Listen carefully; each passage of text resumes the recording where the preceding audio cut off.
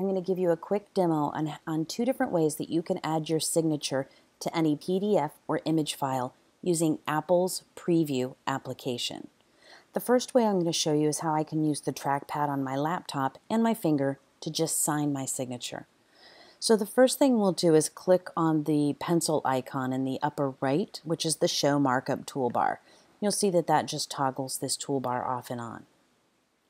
Now as I move over to the left, you'll see an icon that looks like a signature. I'll click that, and I want to make sure I choose trackpad. Click here to begin. Once I do that, I can just use my finger on the trackpad to sign my name. When I'm done, just tap any key on your keyboard and then say done. Now I have this signature available to use. All I need to do is click on it, and it adds it into my document. I can move it wherever I want and resize it, and that's all there is to it. The second way I can add a signature is by writing my signature on a piece of paper and then using the webcam on my laptop or computer to capture that signature.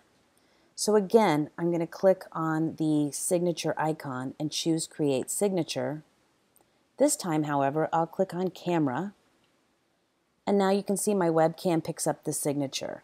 Just going to zoom in a little bit and pause, and there it translates it.